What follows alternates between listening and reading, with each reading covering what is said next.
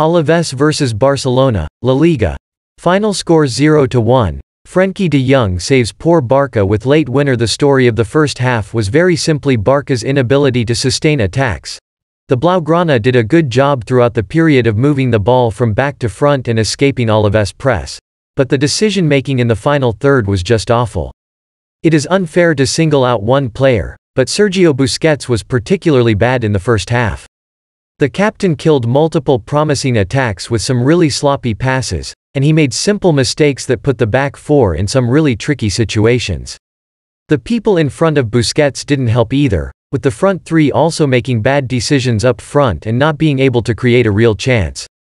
Alavés were pretty average throughout the half, but ended up with the best chance of the period when Ferran Torres lost the ball in midfield, which launched a quick counterattack, and Pere Pons found himself one-on-one with Marc-André Ter Stegen but shot it straight at the Barça keeper.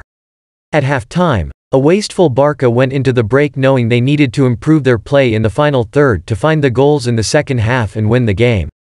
The second half featured more of the same.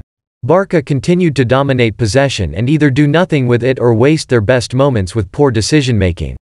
They had one clear-cut chance when Pedri sent a free kick into the box and found Luc de Jong all alone inside the 6-yard box with only the goalkeeper to beat, but the Dutch striker shot it right at Pacheco's feet and missed the biggest chance of the game up to that point.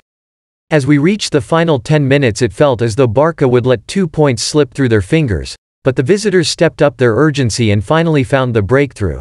With 3 minutes to go, Jordi Alba played a beautiful ball over the top to pick up a fantastic run by Ferran Torres, and the Barça forward then found a wide-open Frenkie De Jong who couldn't miss from 8 yards and gave Barça a late lead.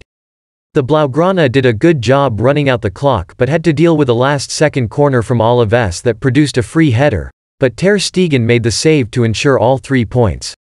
This was a lot tougher than it needed to be, and Barça were their worst enemies all night.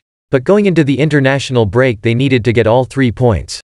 That part of the job is done, and now it's all about working to get better over the next 2 weeks.